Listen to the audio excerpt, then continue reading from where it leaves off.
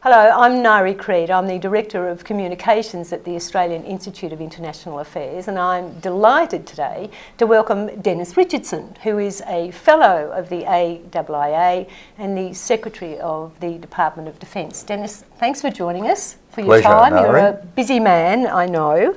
Let's talk about the White Paper on Defence. How is that progressing? Pretty well. There's been a very systematic process within government on that. That started around the middle of last year. We're on track to complete that around the back end of August, thereabouts, where there's been an external panel headed up by Peter Jennings of ASPI, reporting independently to government on the White Paper. I'm pretty satisfied with the way it's progressed. It's been led across government by Peter Baxter, who's Deputy Secretary here and who's been doing an outstanding job. The idea of someone independent looking down from a different level, is that a new strategy for the department when you're preparing such an important document? Oh, yes and no. Don't forget the previous government's White Paper in 2013 had an advisory committee which was independent of the department, consisting of a couple of former secretaries of defence. Peter Jennings is not looking down from a different level, he's looking from a different perspective, and I think that's a good thing. I think any advice you give to government today is contestable. It certainly should be contestable, and if government officials, departments are put off by independent,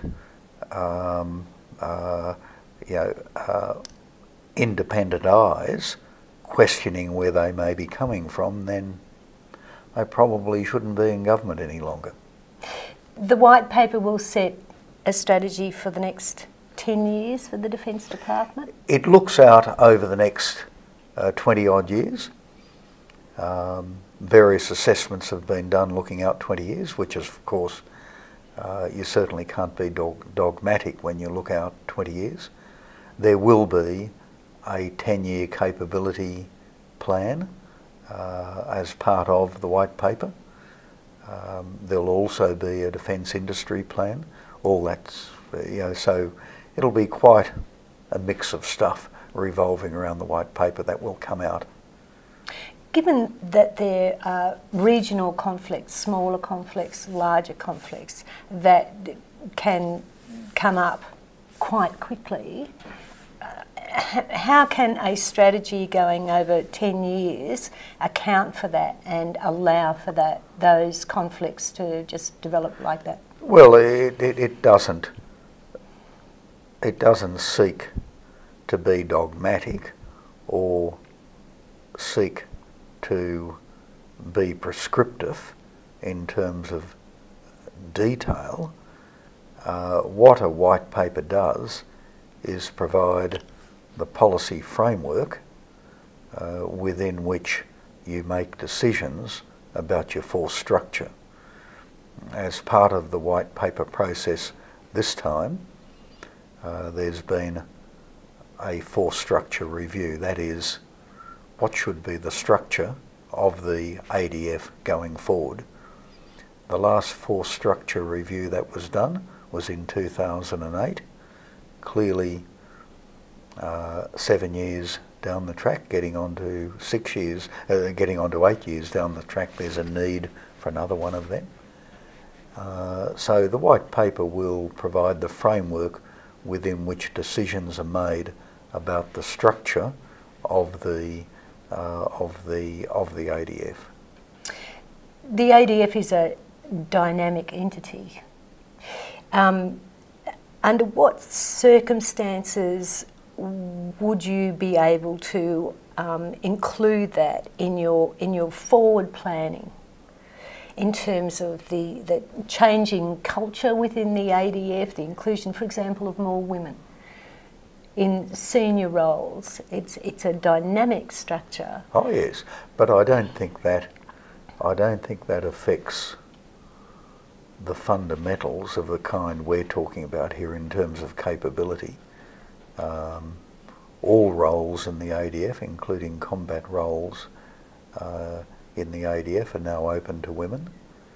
There has been very significant cultural change in the ADF. The ADF leadership are very much committed to it.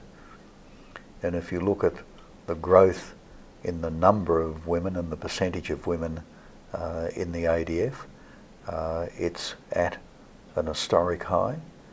I think for Navy, Air Force, it's up around 18% or so. Army is around 11, 12%. It's not where the ADF want it to be, but they have very definitive plans as to how they'll grow the percentage of women in the ADF over the next 10 years. It's a simple question with probably a complicated answer, but what are the major challenges that the Defence Force, the Defence Department, is looking at meeting through the white paper and maybe even beyond that 10 years? Well, when you say challenges, we have internal, external, it depends how you want to carve up the cake.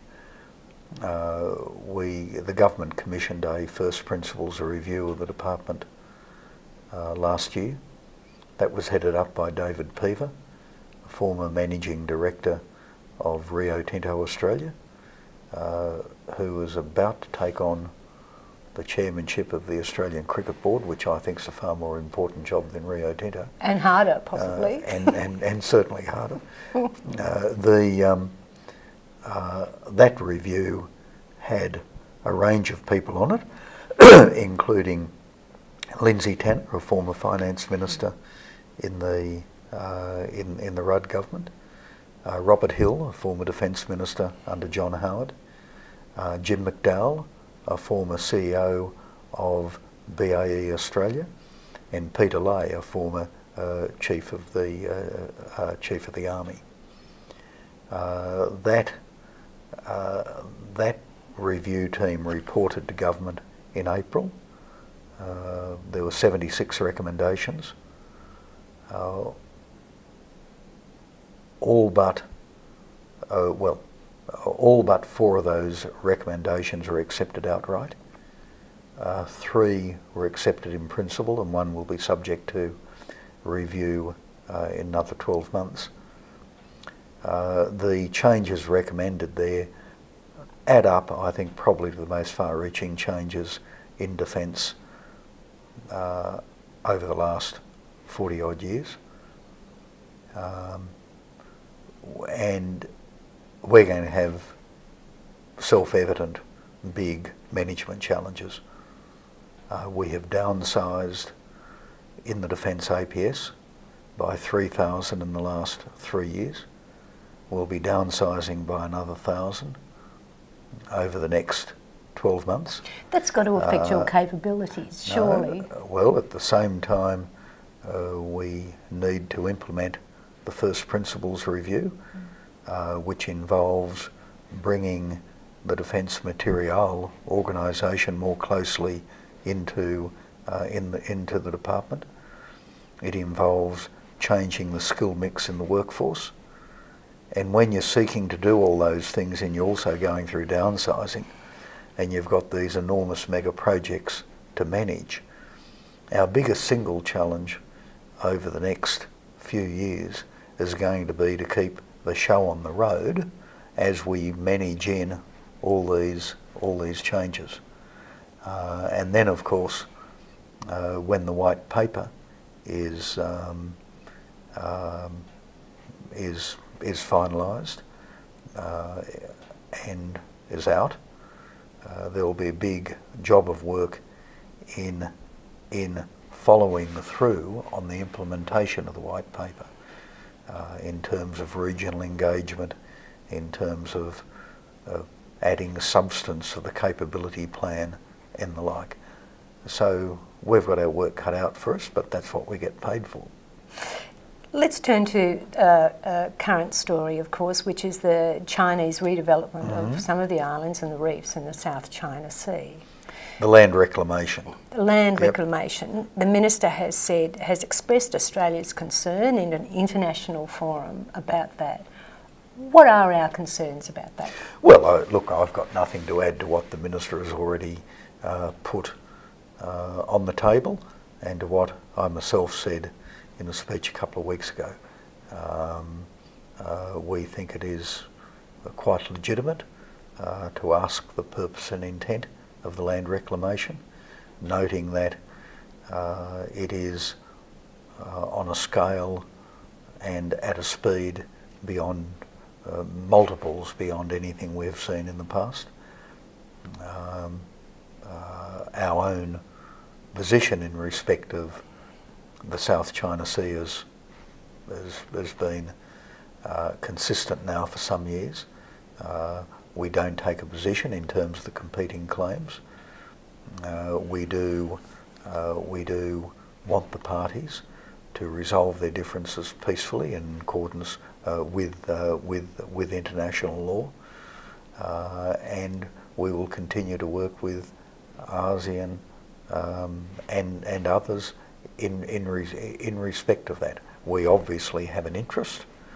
About 52% of our merchandise shipping exports go through the South China Sea, so we do have an obvious interest. We're part of the region, so we have an interest from that perspective also. But I don't think it's possible to add anything to what's already been said previously in terms of, quote, concern, unquote.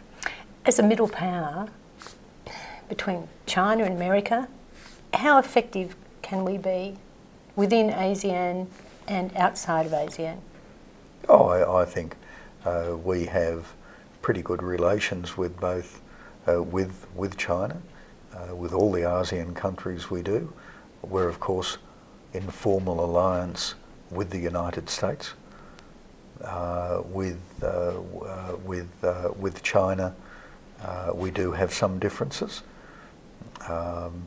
That's something which successive Chinese and Australian leaders have always noted and acknowledged. That does not prevent us advancing the relationship. For instance, only yesterday we had the Trade Minister Rob and his Chinese counterpart sign the free trade agreement, which had been in negotiation for many years. The CDF and myself have an annual senior level defence dialogue with our Chinese counterparts. Yes, there are areas where we do have differences, but we also work closely with China, and we will. China is a very important relationship for us, but that does not mean that we won't have differences of perspective from time to time, and I think mature relationships understand that and can accommodate that. Dennis, thank you for talking to us today and being so open. Yep. Good luck with keeping the show on the road. No, I'm not quite sure what that sounds like, Niree. Good luck with keeping the show on the road. We will keep it on the road.